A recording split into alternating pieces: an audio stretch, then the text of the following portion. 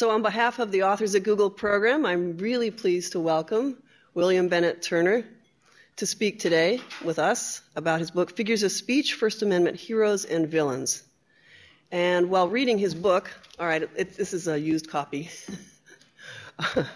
I kept this particular point in mind, a point that he makes early on, that it's easy to support free speech when you agree with what's being said, but a challenge to support another's right to express ideas one disagrees with or even loathes. I found myself holding off judgment till I heard his arguments for each case he put before us, the beneficiaries of the First Amendment. It was an excellent exercise in remaining open-minded while all sides were being heard. Turner practiced law for 45 years and has argued 3 cases before the U.S. Supreme Court. He served as the legal affairs correspondent for KQED Television in San Francisco, has appeared on Nightline, CBS Morning News, PBS NewsHour, and many other programs. For 25 years, he taught courses on the First Amendment at UC Berkeley. And now please join me in welcoming Bill Turner.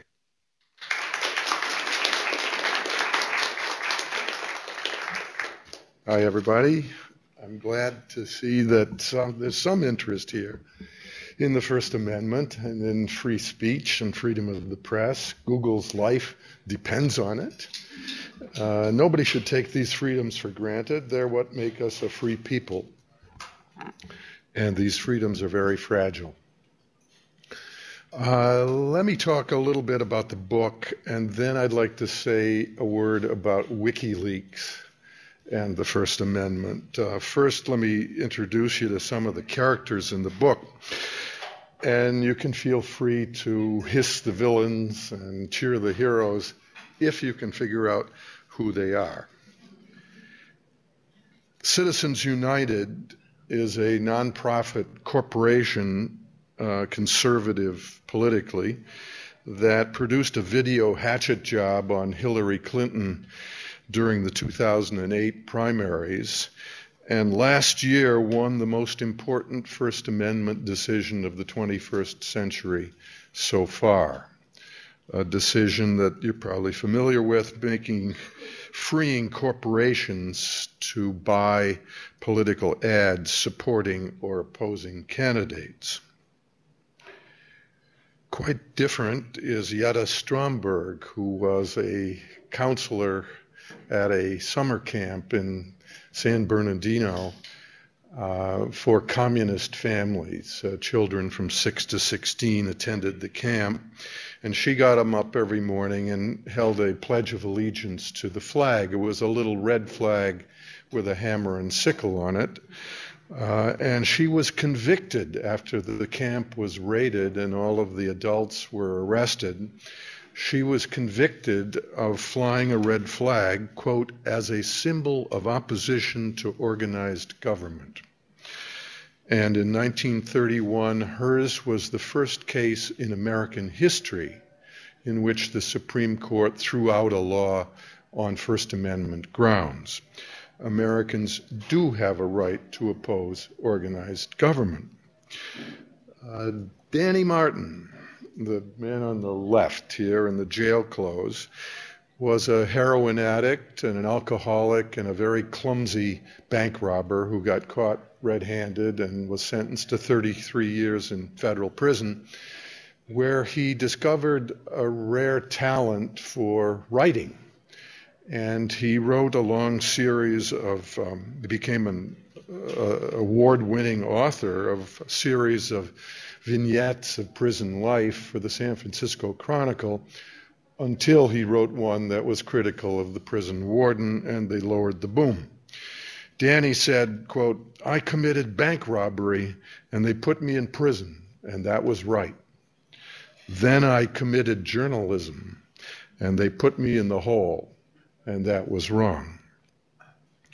Judge Robert Schnocky, crusty old Republican judge in San Francisco, federal judge, presided over a trial I did on whether California could hold executions in secret, and if not, whether the state could prohibit televising executions. The judge gave the government the benefit of the doubt, which is always a mistake in a First Amendment case. Then there's Earl Caldwell, the New York Times reporter who covered the Black Panther Party. He was subpoenaed by a federal grand jury to disclose all of his confidential sources and notes. The Supreme Court ruled that he didn't have any First Amendment right to protect his sources. That's the only time in history that the court has addressed the issue. Richard Hongisto, which may be a familiar name to you, was first sheriff of San Francisco, and he was somewhat of a hero in advocating government transparency, but he then lurched into villain status when, as chief of police of San Francisco, he ordered the cops to confiscate all copies of this issue of the San Francisco Bay Times. Clarence Brandenburg, the Ku Klux Klan leader whose case established the right to advocate bad ideas, like racial hatred, for example, his case still limits the ability of the government to restrict terrorist speech. James Madison, the father of the First Amendment, and Madison with one of his friends, that was at the National Constitution Center in Philadelphia, where you can hang out with all of the founding fathers. They're all in bronze, but it's still interesting to be with them. Larry Flynt, he is no James Madison.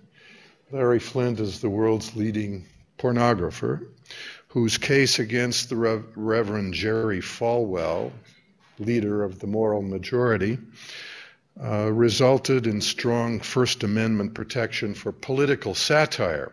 After the argument in his case, Flynt said, "If the court will protect a scumbag like me, then it will protect all of you." And Clinton Fain, he pronounces his name Fain, a hero from the digital world, whose adventures with the First Amendment seem relevant to Google. When I first met Clinton, he felt betrayed. He thought he had been promised freedom of expression. Instead, he got the Communications Decency Act. He was born in South Africa, and Clinton grew up under apartheid. When he graduated from college, he wanted to be a journalist, but the South Africa of the time wasn't a very promising environment for young journalists, so he emigrated to the United States, studied up on the Constitution, studied for his citizenship exams and so on, learned all about the Constitution, and he was naturalized as a citizen in 1994. The First Amendment's free speech clause was what he cared most about. He wanted to speak on the internet. But Congress then enacted the Communications Decency Act of 1996. As a result of this law, Fain would have had freer speech in then post-apartheid South Africa than he had in the United States because his online speech was subject to the Act.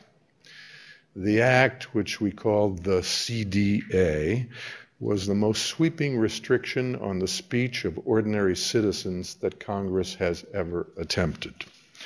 It was more threatening to the average person than the infamous Sedition Act of 1798.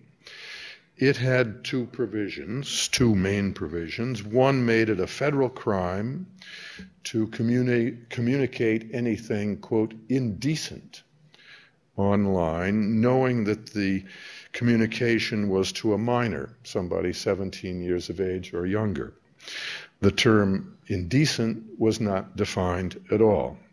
The other provision made it a crime to, quote, display on the internet anything, quote, patently offensive if it was, quote, available to a minor, as virtually everything is, of course. Violation of either of these provisions was punishable by 2 years in prison. The ostensible purpose of the CDA was to shield children from exposure to indecent online material. Every politician, of course, wants to protect America's children from smut. The CDA was an act of legislative villainy because any modestly intelligent congressperson had to know that this clumsily drafted CDA violated the First Amendment. but nobody was willing to say that. Passing the law meant dumping the responsibility for saying so on the courts. And the CDA was promptly challenged by the American Civil Liberties Union and other organizations. They went to the federal court, district court in Philadelphia, which immediately stopped the government from enforcing the law during the lawsuit.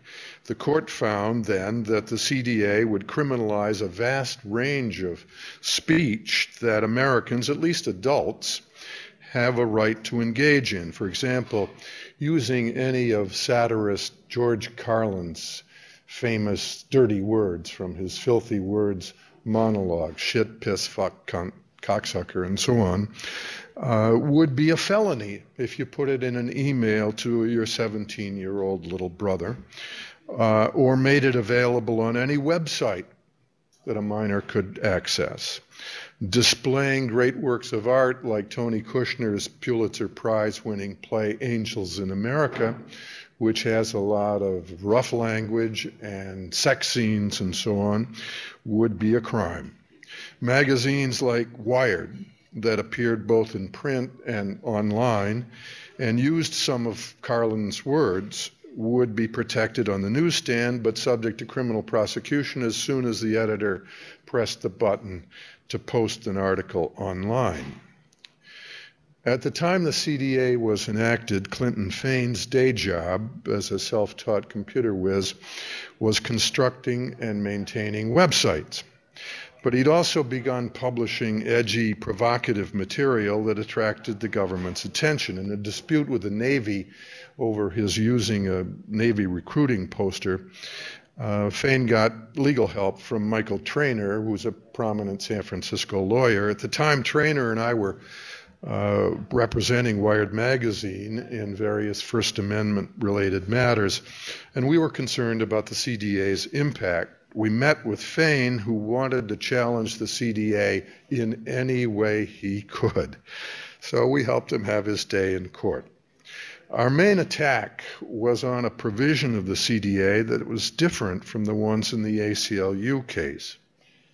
It was an update of the old federal obscene telephone call statute. As part of the CDA, Congress made it a crime, also punishable by 2 years in prison, to say online anything, quote, obscene, lewd, lascivious, filthy, or indecent with intent to annoy another person. Clinton himself was annoyed and wanted to annoy the politicians and the prudes who egged him on, so he launched a website called annoy.com, which he announced was its own CDA, created and designed to annoy. Annoy.com had several innovative features. One of them was called Heckle. It enabled site visitors to construct and send email messages anonymously to various public officials and public figures. It operated like the Mad Libs game and invited visitors to criticize the recipients in the most vulgar and hilarious terms. Most of the messages predictably would annoy whoever received them. For example, one could compose a letter to then Speaker of the House, Newt Gingrich. This was one of them on Heckle. It might say, Dear Speaker Gingrich, your contract with America is brilliant, a pile of shit. It will save, ruin America. It will benefit all Americans, only the rich. You are truly a genius, an asshole. The problem with Annoy.com was that if the CDA was constitutional, Clinton Fain was subject to criminal prosecution for violating both the prohibition on posting indecency and the online communication of, quote, indecent material with intent to annoy. So we mounted a two-pronged attack. First, we filed a brief amicus curiae, friend of the court brief in the United States Supreme Court, in the ACLU's suit. And there we attacked the constitutionality of the CDA itself. Second, we filed our own suit against Attorney General Janet Reno in federal court in San Francisco, seeking to enjoin her from enforcing the intent to annoy law. Janet Reno was my law school classmate, and it's hard for me to believe that she could believe the arguments that her underlings made on her behalf to support the CDA. This is one of Clinton Fain's creations about Janet Reno. Our case was a lot stronger, actually, than the ACLU's because the law we were challenging had nothing to do with children. The government couldn't defend it on the ground that it was needed to protect children from indecency. It was a flat-out ban on speech that adults have every right to communicate. The fact that a communication is made with intent to annoy can't save the law.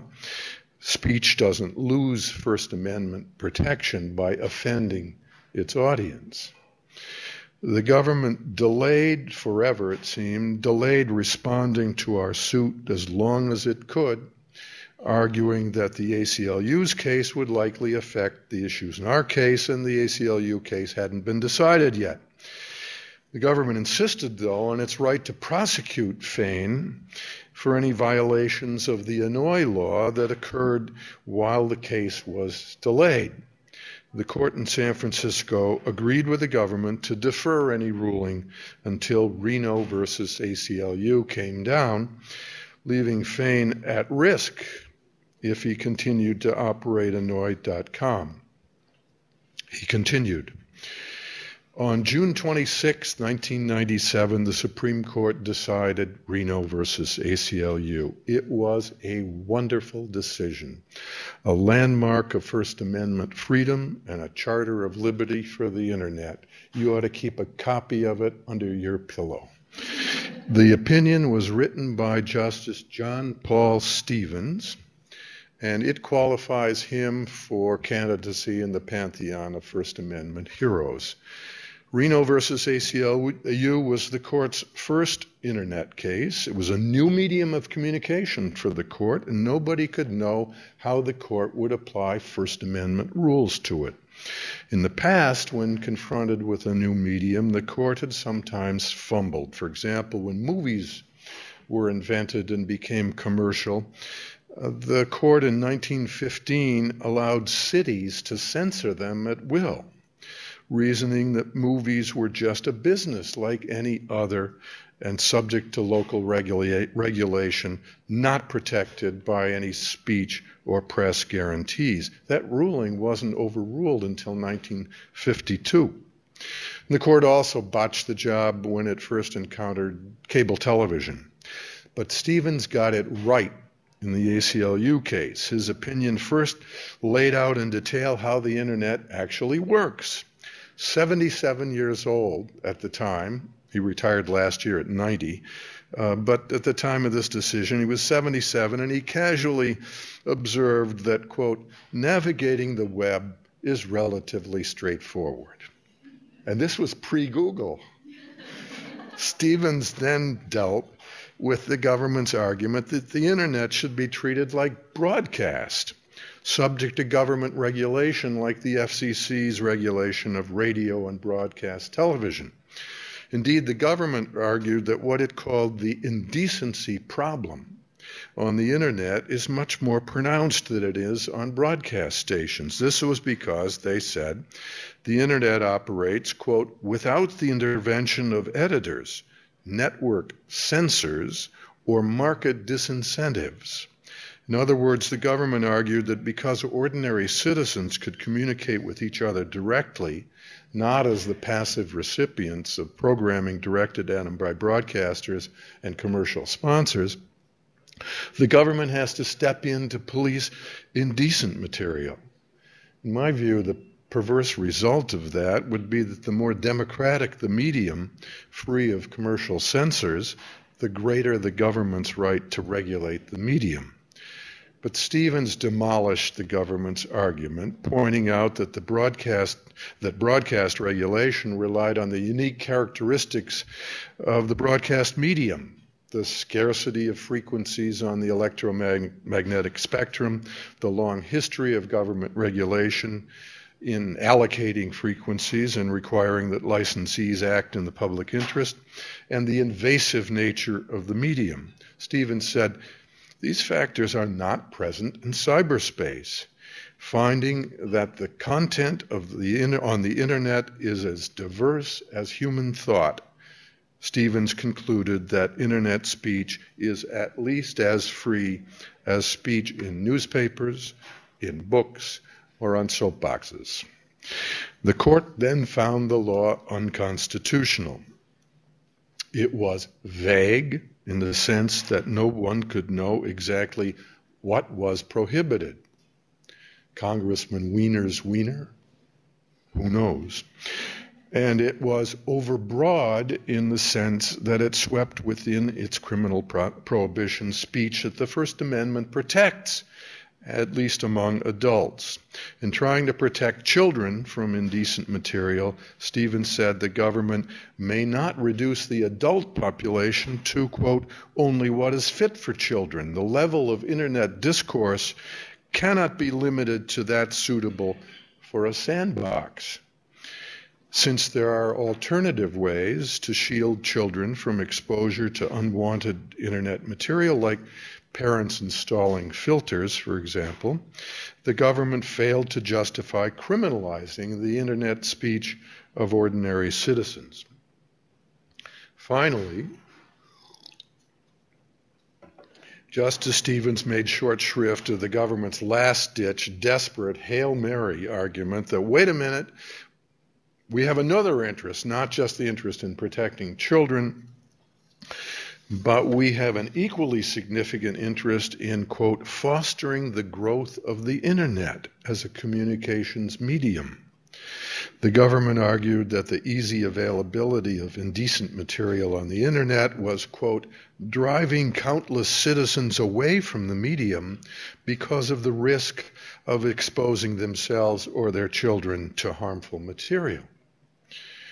Justice Stevens responded, the dramatic expansion of this new marketplace of ideas shows the government was just plain wrong.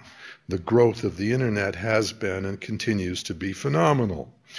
More importantly, Justice Stevens said, as a First Amendment matter, we presume that government regulation of the content of speech is more likely to interfere with the free exchange of ideas than to encourage it. The interest in encouraging freedom of expression in a democratic society outweighs any theoretical but unproven benefit of censorship. The CDA was thus given a decent burial, and the most democratic means of communication ever invented allowed to flourish. Well, in light of Reno versus ACLU, Clinton Fain's case on the Inouye provision looked like a slam dunk. The Supreme Court had proclaimed that indecent online speech couldn't be made criminal, and in our case, the government couldn't even argue that they had a need to protect children. But instead of graciously conceding that the Inouye provision was unconstitutional, Janet Reno's underlings came up with a shameless interpretation of the law that would rescue it. The government now claimed that the law didn't mean what it said. It did not, in fact, outlaw indecent communications at all. The government said the provision prohibiting, quote, obscene, lewd, lascivious, filthy, or indecent communications was limited to obscene communications. Therefore, the government said, since Clinton Fain wasn't in the business of putting obscene material online, the law didn't apply to him and his case should be dismissed. Let me remind you what obscenity is. Something is obscene if it falls within the three-part definition of obscenity established by the Supreme Court in a case called Miller versus California in 1973. In order to be obscene, that's a category of speech that has no First Amendment protection at all. In order to be obscene, it has to appeal predominantly to the prurient interest, the interest in sexual arousal. Secondly, it has to be patently offensive in its depiction of sexual or excretory acts. And third, it has to lack serious political, scientific, literary, or artistic value. It has to, all three things have to be true in order for the material to be obscene. It's a very small category of outlawed speech. The first two, I mean, none of this makes any sense, but the first two things, you know, that has to appeal to the prurient interest, it has to turn you on, one professor has said. The second thing says it has to gross you out. It has to be patently offensive. It has to do both. It has to both turn you on and gross you out. It doesn't make any sense. Anyway, that's what obscenity is. The government hardly prosecutes any obscenity cases anymore. They're hardcore, you know, bestiality, rape scenes, violent videos and stuff. They barely trouble with obscene cases. And Clinton Fain clearly wasn't putting anything obscene online. Well, the government's new definition of the Inouye law was ridiculous. The obscenity already was prohibited in any medium of communication, so the government's interpretation would render the law meaningless. Alas, 2 of the 3 district judges on the court agreed with the government, using Reno's interpretation as a convenient way to avoid declaring the whole law unconstitutional. Since Fain didn't challenge the prohibition of obscenity, the judges dismissed his case. But since the district court decision applied only here in Northern California, and Fain's communications were available all over the country, he remained at risk of prosecution elsewhere where other courts might read the law to mean what it actually said. All internet users would be living under a cloud, an uncertain cloud of a law that on its face made indecent, annoying communications a felony. So we took the case on direct appeal to the Supreme Court.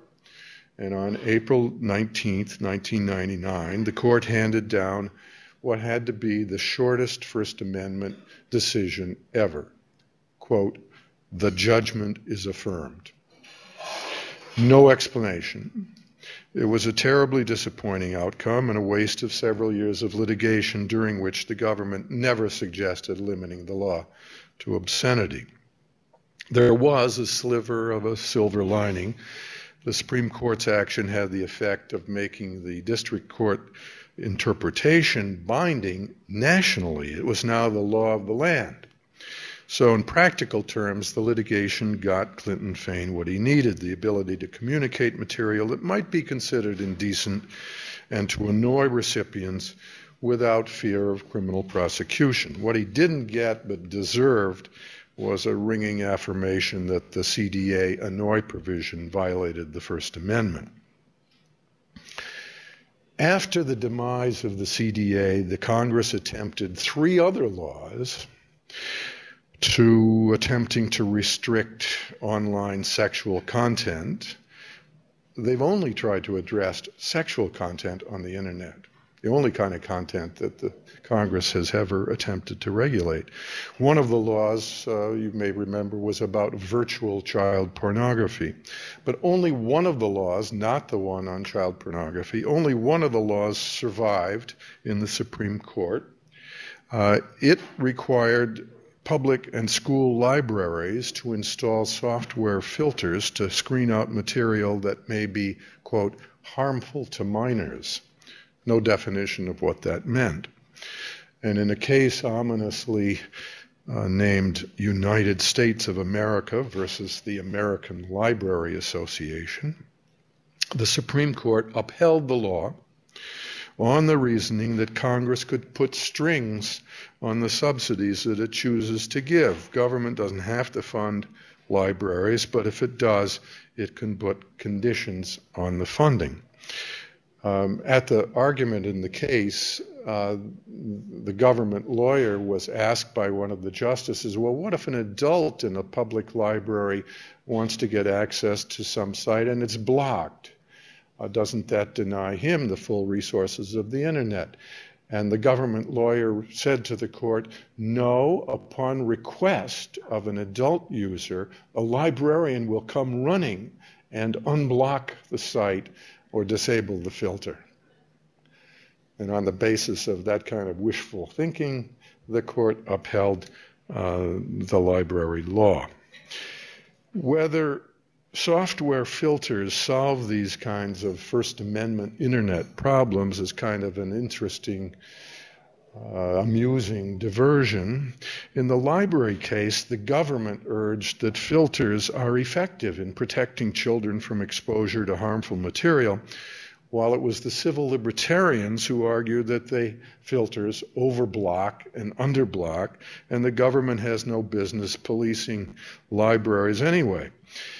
In the CDA case and other internet cases, these roles were reversed. The ACLU argued that filters were effective and a less restrictive means of protecting children than criminal prosecutions, while the government argued that filters were ineffective and they needed the criminal sanction.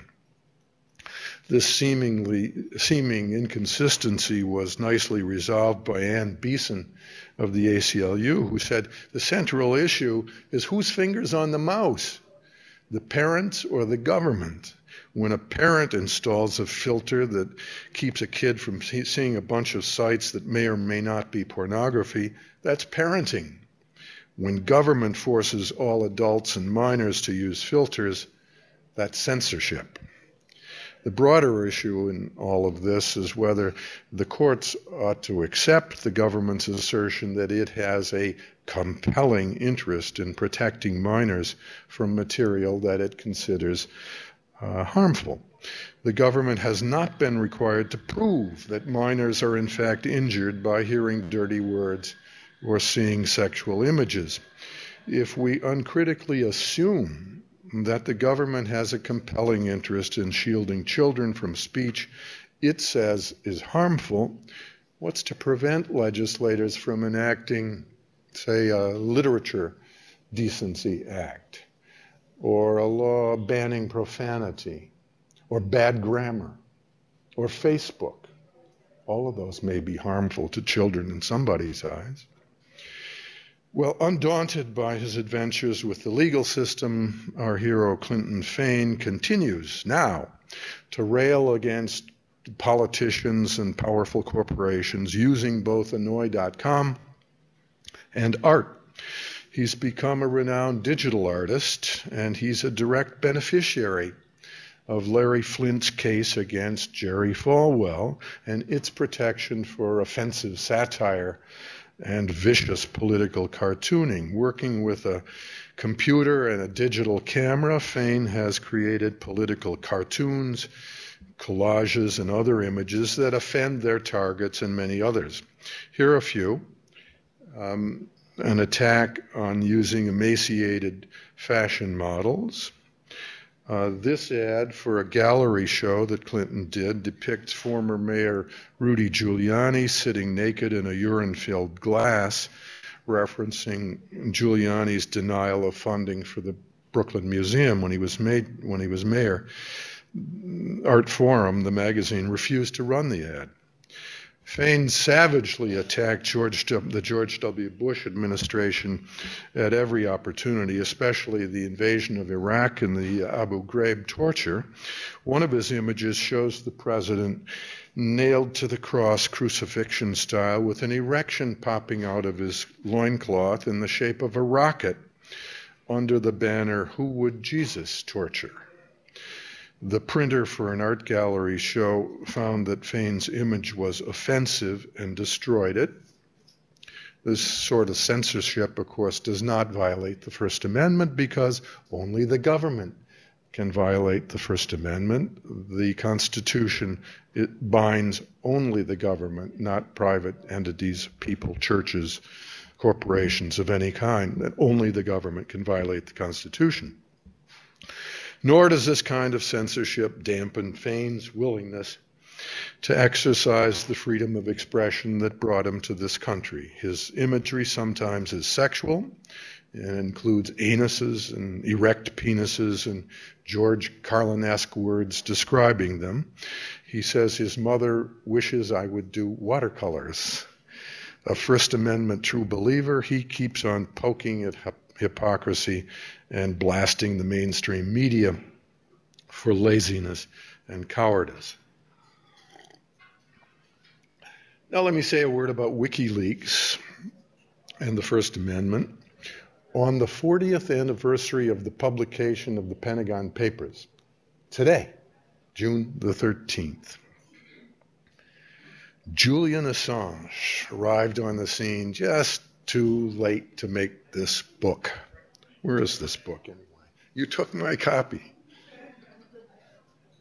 Dog-eared copy. Yeah, well, Julian Assange didn't show up in time. Is he a First Amendment hero or a villain? When he was interviewed on 60 Minutes recently, he wrapped himself in the First Amendment, and he said about WikiLeaks, quote, "Our founding values are those of the American Revolution, those of Jefferson and Madison." Assange may not know that our Constitution was written in secret in that hot summer in Philadelphia in 1787, behind closed doors, guarded by sentries. There were no leaks.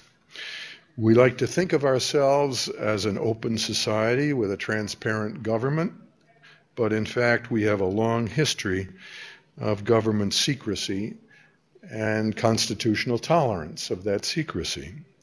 Here's my 2 cents worth on WikiLeaks and the First Amendment. My thesis is this. WikiLeaks basically owes its existence to 2 weaknesses in First Amendment protection for speech in the press. Both of the weaknesses stem from bad Supreme Court decisions that I unfortunately had something to do with.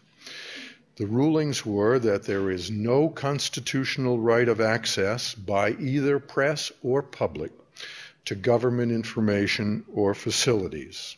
That's Houchins versus KQED, one of the stories in the book. The other was that reporters don't have any First Amendment right to protect their confidential sources against compelled disclosure. That's Earl Caldwell's case, also in the book. If we had a constitutional right to know what our government's up to, and reporters could honestly promise whistleblowers confidentiality, which WikiLeaks provides, who needs WikiLeaks? I hope you won't think this is just sour grapes because I was on the losing side of these cases. I'm not trying to say if they'd only listened to me, we wouldn't have WikiLeaks. It's not that at all. It's just a recognition that our First Amendment rights are not as strong as they ought to be. To the extent that WikiLeaks informs us citizens what the government is doing in our name and does what the mainstream media can't do, guarantee confidentiality for whistleblowers, it partially repairs these flaws in First Amendment protection. Of course, the government always has plausible reasons for keeping secrets and restricting speech. And all of the cases in the book, the government argued that some competing value might be national security, protection of privacy, shield our children from harmful material, whatever. Some competing value, an important competing value,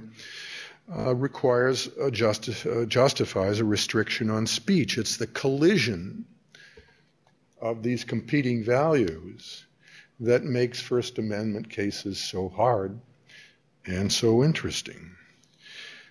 As for WikiLeaks, the government is considering prosecution of Assange for violating the Espionage Act. You remember that Daniel Ellsberg was prosecuted when he leaked the Pentagon Papers to the New York Times exactly 40 years ago. If Assange is prosecuted, it will be another epic First Amendment battle. No publisher has ever been prosecuted for violating the Espionage Act. Well, however the First Amendment issues play out, let's hope our own government's hands are clean.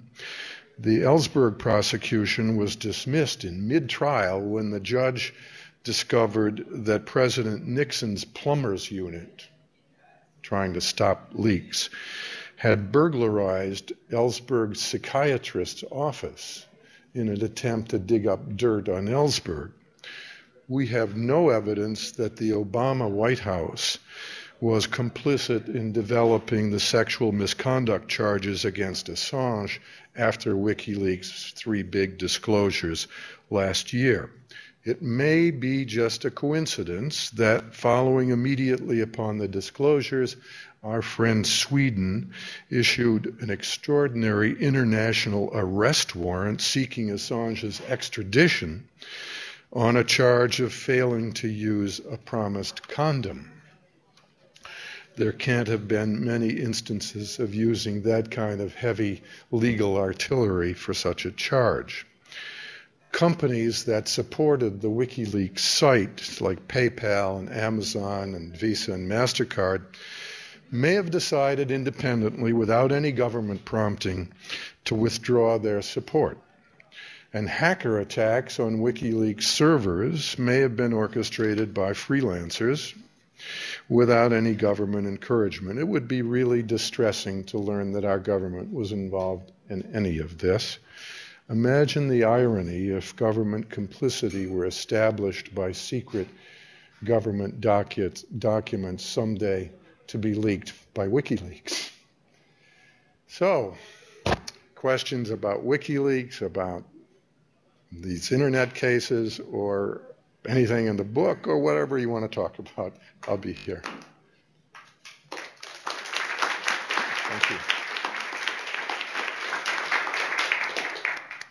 I have a question for you about filters, a different sort of filter like top-level domain, XXX, or kids.com, which I think was in a concurrence or dissent of ACLU versus Reno.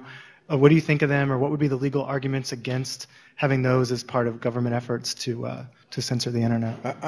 The sound system sounds like you're out in left field somewhere, and I'm having trouble getting that. Yeah. But the filters, and you said... Yeah, just like using top-level domains like XXX or .kids to establish like a sort of physical, the analog of physical zoning. Like, what do you think of it? How would you argue against it? Yeah, well, if the government requires it, that invites First Amendment litigation. If the government says you have to be over here, they're regulating the content of your speech. And that triggers the requirement that the government show a compelling interest in that restriction, and that the restriction is narrowly tailored to serve that interest. I doubt I don't think anybody is proposing that the government require that kind of zoning, XXX, domain names and so on. I understand that the pornographers are on both sides of this. They want people to stumble into their sites accidentally. They don't want to be segregated, some of them. And some of them want to be liberated to put whatever they want without people getting mad at them or getting interfered with by filters and so on. That's a business choice. It's not a legal problem. Yeah.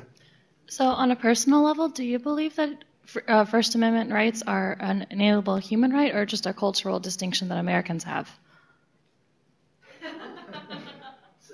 Okay, so do you personally believe that First Amendment rights are a basic human right or a cultural right for Americans and other such democratic nations, like a cultural distinction? No, I think there's nearly universal agreement that free speech is a human right, and it's recognized by every constitution in the world that I've ever heard of. The Constitution of North Korea, Cuba, that are completely oppressive, recognize it, and all of the United Nations documents, the Declaration of Rights, and all of the international treaties recognize free speech as a basic human right. Whether the countries live up to the lip service that they give to these rights in their constitution is an entirely different matter. Not unique to the United States by any means. In fact, and this will be a little sobering to you, there are organizations that rank the countries of the world in terms of their free speech and press and so on. The United States, and the organization that I'm most familiar with is called Freedom House, started by Eleanor Roosevelt back just after World War II, and they rank all the countries in the world by how free they are every year. Their most recent report ranked the United States not first, not second, tied for 24th with the Czech Republic, behind countries like Estonia and Jamaica and so on, and ranked right up at the top in freedom of the press in particular are all the Scandinavian countries. Iceland and Finland seem to trade off 1 and 2 year after year. It's all of them. Part of it has to do with the structure of our media. Part of it has to do with the decline of the newspaper industry here. In Finland, for example, a great majority of the population reads on paper 2 newspapers a day. Unheard of in this country. They just care more about those values than we seem to. Yes, sir. The state of Tennessee recently passed a bill. The state of Tennessee recently passed a bill that would fine a person who posts an image that's online that someone finds offensive. Do you have any remarks about that, or do you think that bill is long for this world? I'm not familiar with the Tennessee bill. If all it does is say you can't post an image that is offensive, that is on its face unconstitutional. As I say, offensiveness is protected by the First Amendment.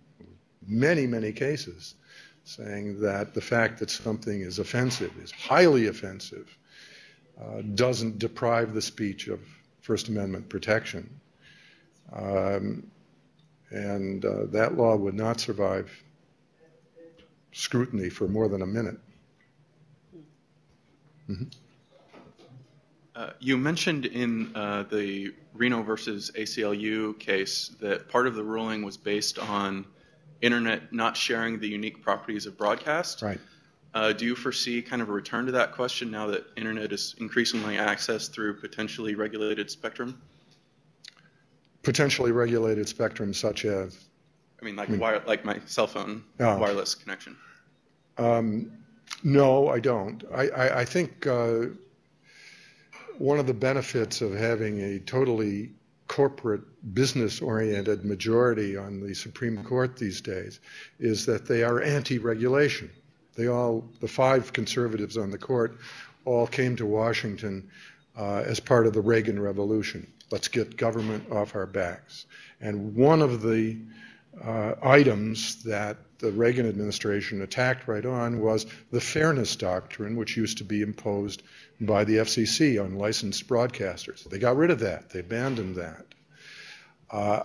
And I don't detect any sentiment on the court for endorsing legislation now that would return the internet to any kind of regulation about what can be and what can't be done in the way of content. One slightly worrisome thing is the convergence factor, as you mentioned, where the various media converge and become one. We get everything out of one place, a device or whatever it is. That opens up the argument that there ought to be the government regulation of the FCC, for example. They still police indecency. You know, the CBS got fined several $100,000 for showing a nanosecond of Janet Jackson's breast at the halftime show at the Super Bowl. The FCC is still in that business. They may be put out of it this year in a case that's pending in New York, but the FCC is still policing the airwaves, what comes over the air, not cable. They don't police content on cable, but on over-the-air radio and television broadcast. The FCC is still in that business. As media converge, would they likely extend that? I don't think so. I don't think they could get away with it. I got the impression that you feel that the First Amendment should have protected WikiLeaks, and I was wondering, I don't know if that's true, but I was wondering if is there any type of government information that you think it shouldn't protect for divulging? For example, suitcase, atomic weapons, or whatever. Yeah, sure. No, obviously there are real, genuine needs for government to keep some secrets. Unfortunately, government doesn't do a very good job on keeping secrets, and they use that classified stamp in a libertine way. I mean, they just classify so much, the classification becomes meaningless. If Private Bradley Manning, who's the alleged leaker to WikiLeaks, was in fact the leaker, he had a security clearance that gave him access to all of those classified documents. He shared that clearance with 500,000 other people. How do you expect to keep a secret that 500,000 people have access to? You're right in thinking WikiLeaks ought to have, that I think WikiLeaks ought to have a First Amendment defense to violating the Espionage Act, but that depends on facts that I don't know. Wouldn't you like to hear the conversation between Assange and Manning? Because I think a lot depends on how WikiLeaks got the information. If they got the files over the transom, as we used to say, passively, they didn't do anything, they were just dumped in their lap, and then published them on the internet, that's just like the New York Times in the Pentagon Papers case. But if Assange and WikiLeaks actively solicited the leaks, paid the leaker, provided software assistance to the leaker and so on, then probably they can be charged with conspiracy, which is a prosecutor's favorite, and they're more like Ellsberg in that situation. They stand in the same shoes as the actual government employee who betrayed his trust. But we don't know what conversation, if any. I mean, Assange denies that there was any conversation. He denies knowing who Manning was until his name was published in the press later on. So good is WikiLeaks encryption technology. Even the people at WikiLeaks don't know who they're dealing with. Well, on that note, thank you very much for coming today. Thanks. You guys are great.